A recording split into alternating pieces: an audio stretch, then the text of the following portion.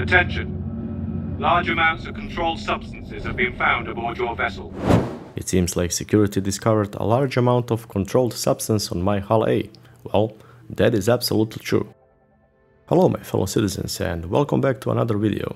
This time I want to talk about this little cargo hauler and why is Hull A perfect for solo salvage cargo runners involved in a dark side of the law. Because we all know that dark side is where the money waits to be picked up and transferred to salvage yards or no questions asked terminals. With personal 30k salvage contracts as gold mine when it comes to earning money in Star Citizen, you may ask which ship is best to use for these contracts.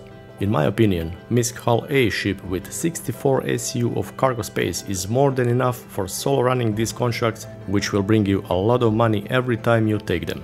Yes, every time. Let me remind you or introduce you to these contracts in case you are a new player in Star Citizen or joined lately and still trying to discover all possibilities on how to earn money for all that gear and ships in game that you wanna try. All you need to do is to watch this video and learn about personal 30k salvage contracts. I have also checked this in current 320 PTU patch and these contracts are still very profitable. I will show you how Hull A is even more fun to play with introduction of newly 16, 24 and 32 SEU cargo boxes in 320 patch. You will also see how I equip my Hull A to be more functional for his role in this job. The size of Hull A is a big advantage since these contracts will take their place in Yela amongst the asteroids and Hurston within a lot of scrap flying around your ship while you are transferring your cargo. Navigating through the asteroid field and space scrap is way easier with smaller ship than with, for example, C2 Starlifter, Freelancer Max, Star Runner or any other bigger ship that you may have. Let's not forget that this little cargo hauler costs only 1.3 million and you can buy it in New Deal shop in Lorville. Now let me show you how I equip my ship and then you will see the biggest advantage of this little cargo ship. Firstly, I've changed my shields, power plant and quantum drive to stealth components since I want for my ship to be as stealthy as possible.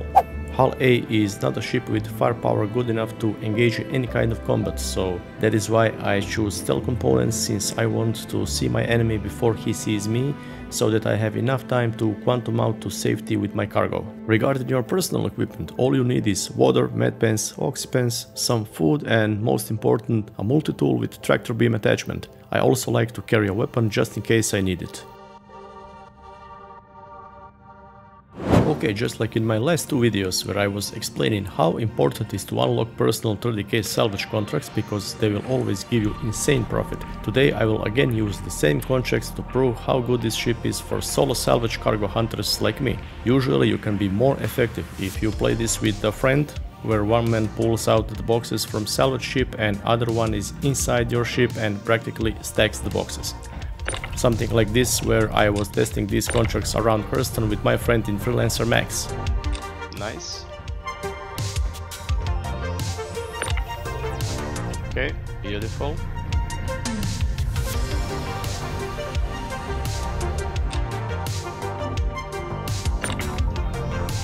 Beautiful. That's it. Beautiful. I have all three. Nice. But what if you want to play solo?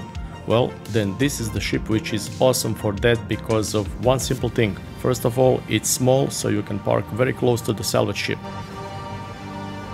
Next, watch how easy you can stack the boxes to your ship.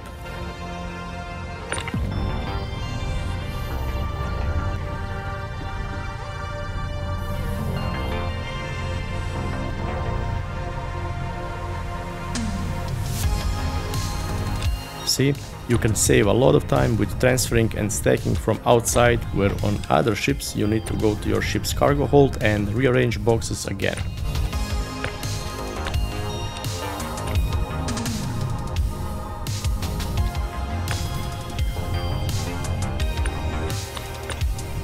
Let me show you a few more examples with Hammerhead and Starfarer. Then I will quickly jump to 3.20 PTU patch and show you new cool cargo box sizes and how can you stack them to this ship.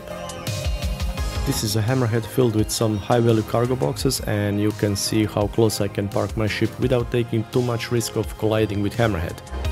As soon as this cargo elevator opens, you will again see how easy I can transfer the cargo to my ship's cargo grid.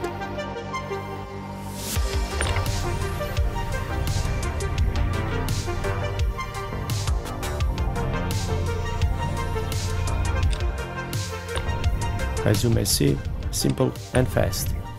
Later on you can easily rearrange boxes if needed, which is extremely important once 3.20 patch goes live. Stay with me and I will soon show you what I mean by that.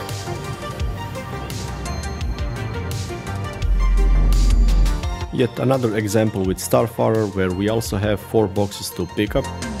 I will position my ship's cargo grid in a way that I can easily transfer the boxes from Starfarer.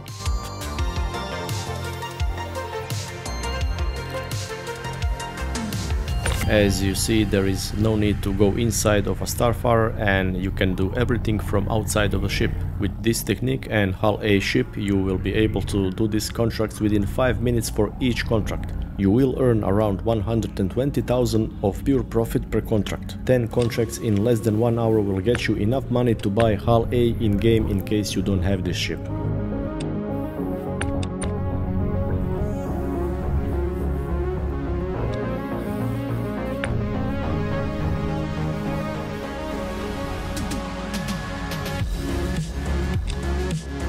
And now let's quickly jump to a 3.20 PTU patch where I want to show you the new 16, 24 and 32 SEU cargo boxes, and finally a feature which we all need to make a proper decision which boxes to take or leave when we have limited amount of storage space.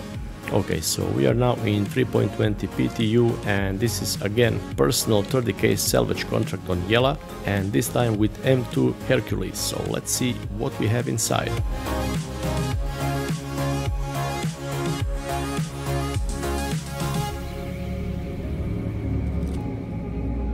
Here you go. This is a 32 SEU cargo box and we can finally see what is inside of these boxes. Now every time when you use your tractor beam, it tells you what's inside of the cargo box. Unfortunately, 32 SEU boxes are too big for Hull A cargo's grid, so let's check for other types like 16 and 24 SEU size. We have 8 SEU of maize. Let's see, can we take this box to Hull A cargo grid? And yes, no problem at all. Awesome. Let me check what else we have here, since I want to make sure to take drugged boxes only because they worth a lot more than standard cargo. Here we go.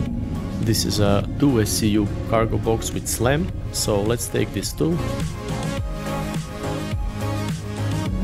I will also take a Quantanium, which is not a drug but it's worth a lot of money and you can sell Quantanium on Grimhex. By the way, the biggest container that you can put on your Hull A cargo grid is 16 SEU.